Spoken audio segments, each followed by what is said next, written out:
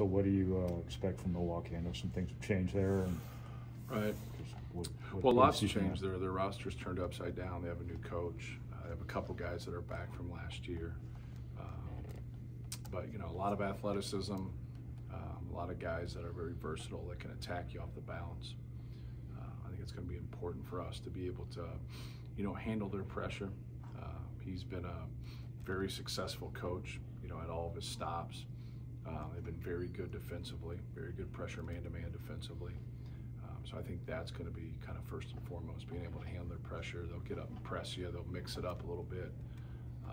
But it's hard because you don't have anything besides, last year to really go off of in these early games. It seems like did you put more emphasis this preseason on handling pressure than you have in the past?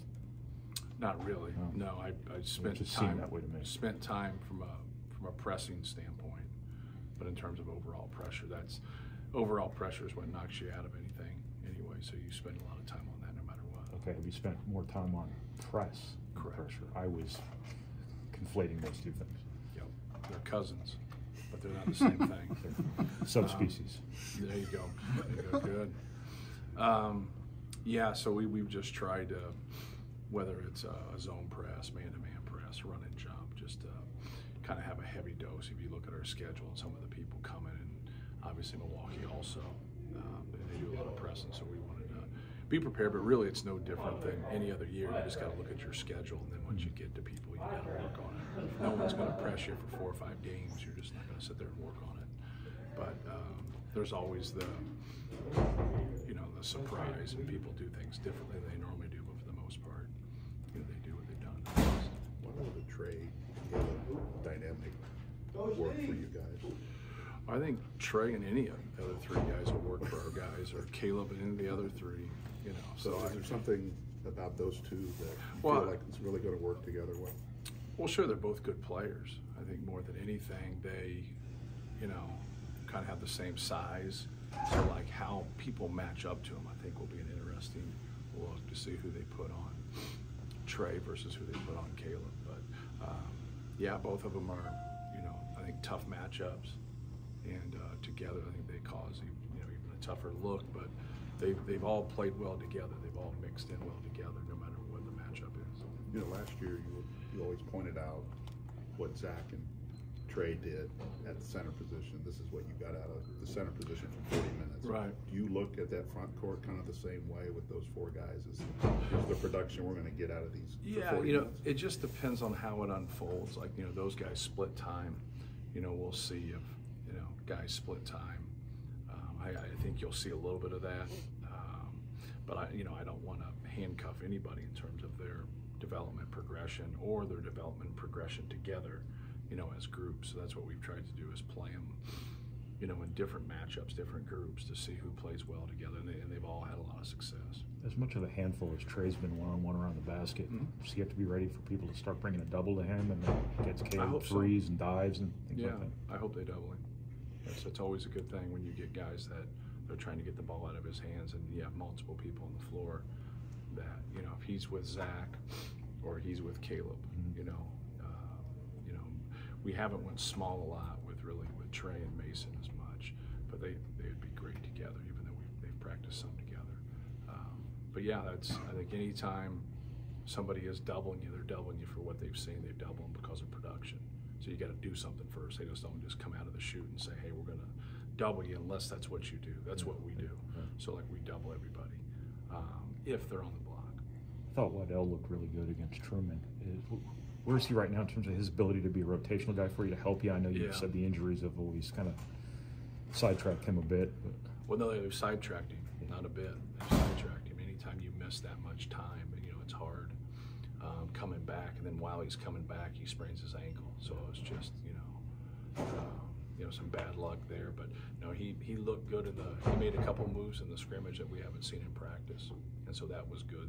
The way he moved and made the one pass, that was a lot of the movement he was getting before he got injured last year, where he looked really good and fluid. So just trying to get him on the practice floor and staying there, and then getting in the game and having some positive experiences. he's got to build that confidence and feel good about it. Red shirts this year? We're still working right now. It's just Will, so we'll get to you when we have a decision on anybody else. Obviously, in that starting five, the offense is going to run through Zach. It's going to run through the post, but especially early on in the season, do you want to see a little more aggressiveness out of your backcourt players, guys like Ethan and Braden and Fletch? Just wanted to make good decisions. Not really, being aggressive, just kind of taking what the defense gives them. And when it's there, look for your shot. When you have angles, look to be aggressive and drive. But be under control. For us, just if we can make good decisions, we're going to be okay. I think a lot of things get talked in theory when each play's a little bit different or each set's a little bit different, and you just got to make the reads and take what the defense gives you. And after looking back at the Truman State exhibition, do you think they did that for the most part? What you expected? Yeah, we only had 4 turnovers as a team, so obviously Truman, their thing that held us up a little bit was they moved the way they moved to start the game.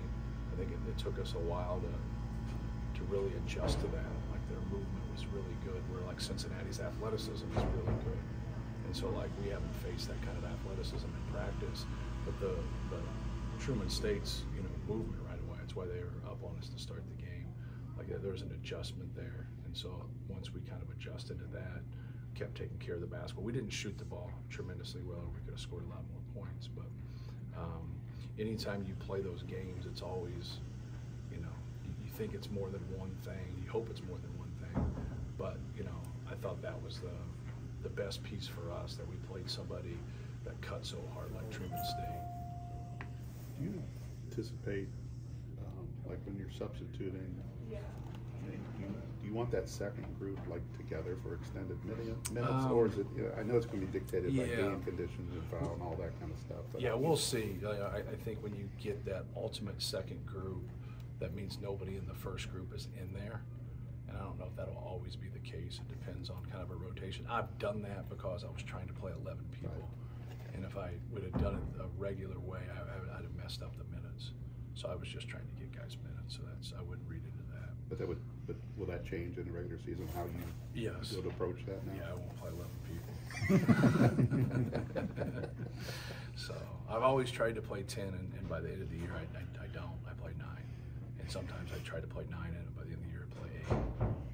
So I have a friend of mine that always says, play 7, but trust 6. I'm not quite there, but it is what it is. It lends to people who don't understand basketball or don't understand coaching. Is it's not as much as people's physical talents, because everybody has physical ability or they wouldn't be here. The trust factor is a big deal. Like who are you at the end of a game? Like, can you be trust? Not are you really good and really talented? Like, can you draw up something in the huddle and you're going to follow it? Can you get a defensive assignment or switch a defensive assignment and then be able to make that change? Like, that trust is really, really important. So I know we're kind of